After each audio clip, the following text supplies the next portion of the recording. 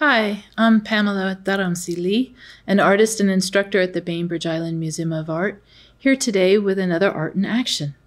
Today I'm honored to be on the Suquamish land, and we'll be creating passports.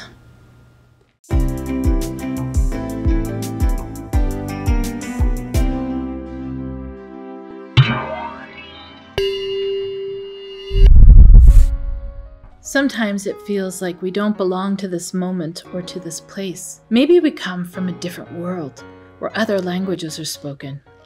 Maybe there's no language at all. Maybe music transmits all that needs to be communicated. Or silence. It can transmit many meanings. As the daughter of an immigrant, I have always been fascinated by passports and by the courageous ones who dare to go to new places and create meaning. The Passport Photo by Naomi Shihab Nye. The Passport Office welcomes photographs which depict the applicant as relaxed and smiling. Passport application. Before they shoot, I think of where I'm going. Chile, the world's thinnest country, their bright woven hats on the Indians of Peru. I swallow the map of South America tacked to my kitchen door. The swarm of strange names, blue rivers like veins in an old woman's leg. A continent I know little about, except what I have read or my Bolivian neighbor's tales. A school of thieves, she tells me. I'd stay home if I were you. Trapped in front of the hot lights, I try to forget distances, how far I will be from the ones who loved me longest. I do not think of anything familiar or cozy. I think coastlines, jagged edges, roads ahead of me, cracking open like coconuts.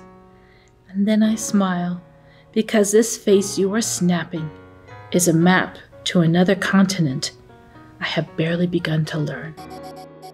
Here's a game if you want to play it with a friend or your family. It's a poem fragment called Duration 4 by the Mexican poet Octavio Paz, who lived from 1914 to 1998. I play this with my students, and it's hard to do at first, but then you really get going if you let go and have some fun. I will speak to you in stone language. Answer with a green syllable. I will speak to you in snow language. Answer with a fan of bees. I will speak to you in water language. Answer with a canoe of lightning. I will speak to you in blood language. Answer with a tower of birds. So what I love about art is that you can begin with a concept and just not follow it if that's the way it goes. So the original concept was to follow a line in the poem in Naomi Shihab Nye's poem about this woman's leg with the rivers running through it. And I thought, wow, that would be cool. What if you had a woman's leg with a real river flowing through it? You know, or the pictures of a river there that you would paint. Or I always thought I came from the sea when I was a little girl, and I would paint myself underwater as my place de natation, where I'm born.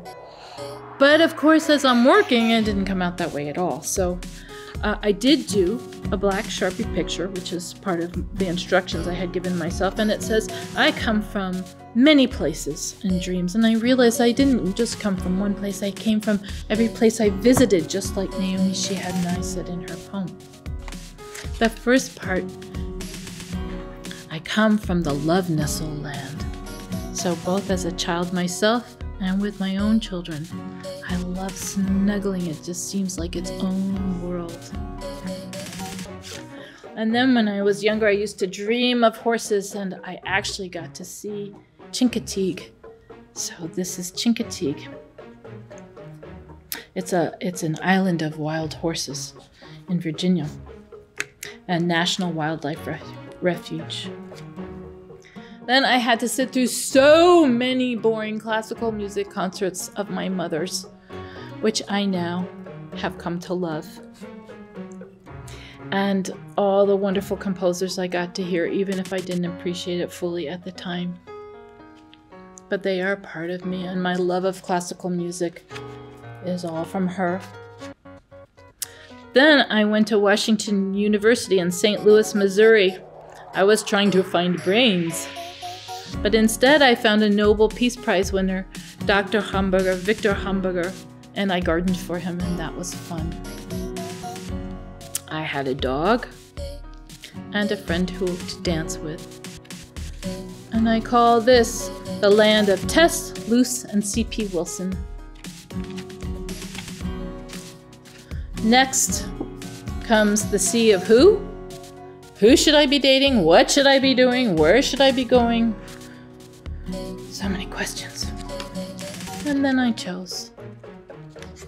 And this is called the realm of choice. The little squirrel is my husband. Then comes the realms of cancer. So I had cancer for 10 years.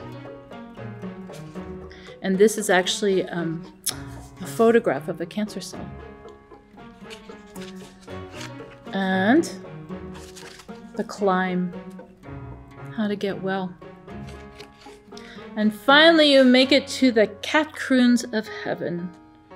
And we had 2 wonderful little cats. And there's something about the way cats just completely flop in your arms and allow you to love them that is just magical. So that's my passport. What's yours like? Thanks for watching. Feel free to share any work inspired by this project. Until next time, it's art in action.